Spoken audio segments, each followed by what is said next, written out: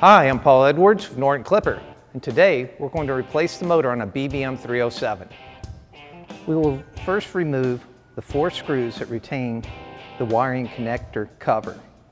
After that, we'll separate the wire nuts from the motor.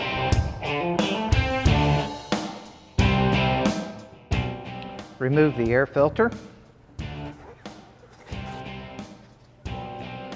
Remove the 4 screws that retains the motor housing in place. Lift the motor housing off the machine. Now we will remove 1 brush cap at a time, remove the brush, and repeat for the opposite side.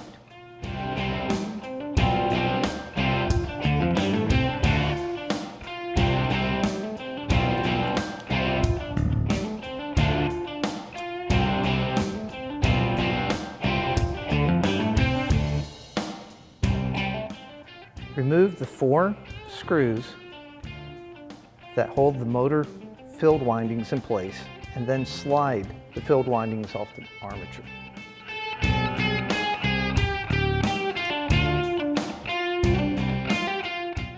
Remove the air guide.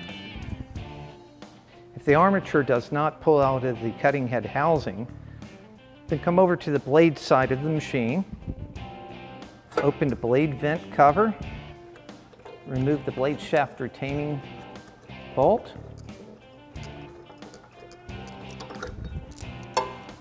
outer collar, remove it, inner collar, remove.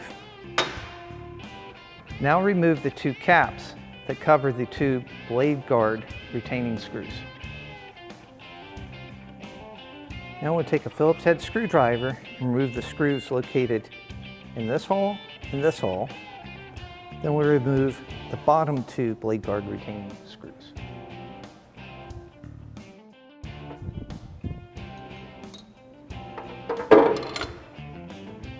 Now move the blade guard out of the way. Now we'll remove the 2 screws that hold the bearing plate for the blade shaft.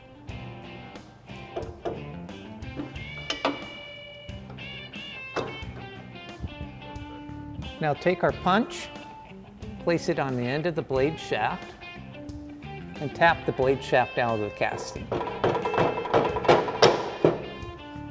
Did it move? When the armature shaft is almost pushed through the bearing, come over to the other side, grasp the armature, and pull out of the bearing. Before installing the blade shaft assembly into the casting, make sure the gears are completely coated in grease. The grease that we use at the factory is a Mobile XHP 222.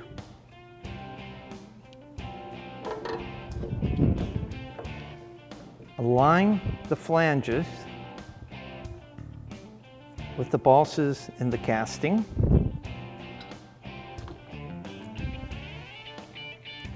Attach the 2 screws. Wipe off any grease that may have squeezed out or dripped out during the assembly process. Now we'll move over to the motor side of the machine.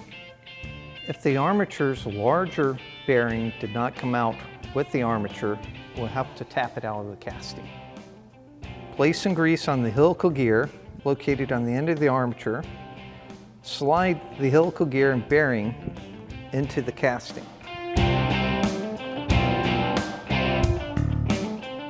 Now to fully seat the armature, we'll have to tap the end of the armature shaft with a rubber mallet. Now we'll install the air guide. Note that the side with the tabs or vent opening will face towards the bottom and towards the rear of the machine.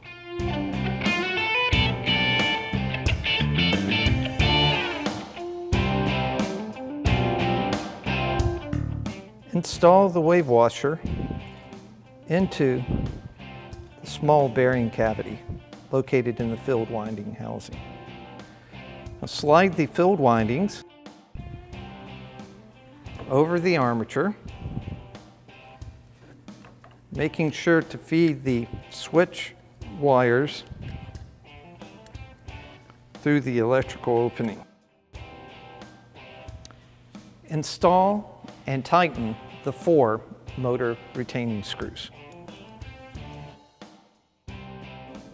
Now we'll do the electrical connections from the switch to the motor. You'll note that the 2 thinner wires, the white and black, are coming from the switch. The 2 white wires, larger ones, are going to the motor. At this point, it does not matter which wire the black wire attaches to or the white, because this is a universal motor.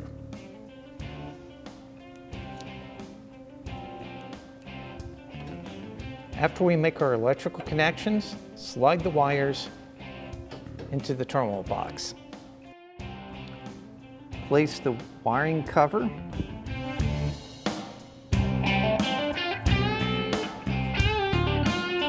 Slide the new brushes into the brush holder.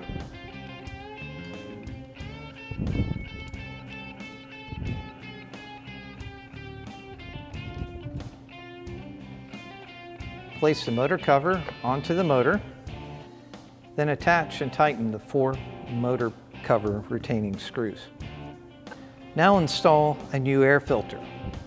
Note that the new air filter will have a scalloped or grooved side. That side will point towards the cutting head casting.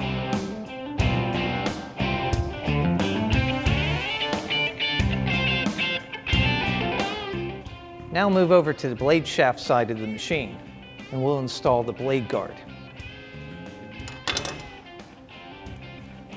First, move the blade guard into position. Attach the 4 blade guard retaining screws.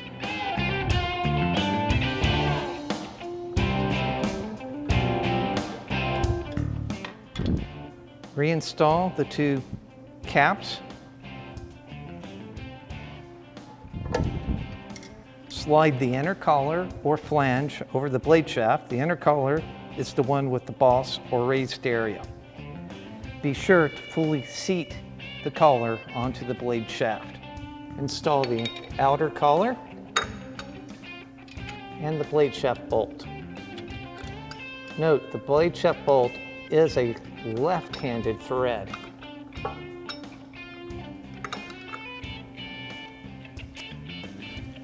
That's how you replace the motor on a BBM307.